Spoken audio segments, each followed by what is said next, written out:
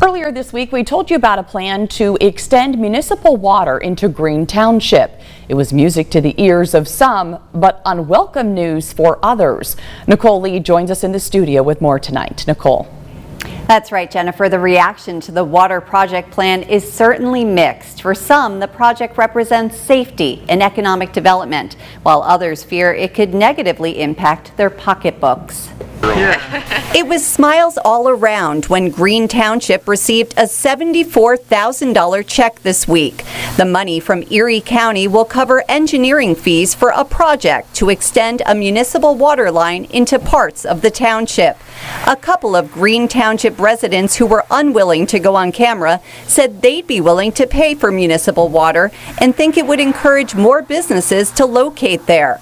But other residents say their well water is serving them just fine. We have 2 wells on our property. I prefer our natural well water. I'd rather not have treated water. What do you think about paying for it?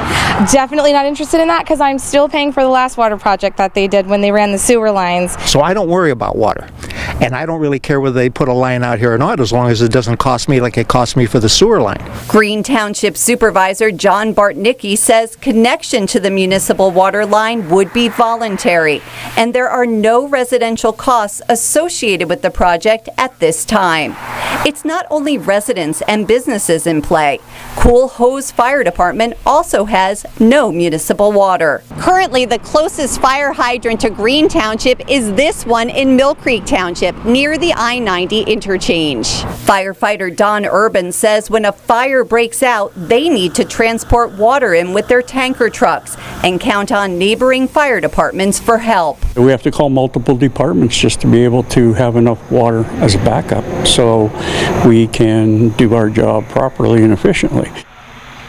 The water project is expected to be completed in 2026.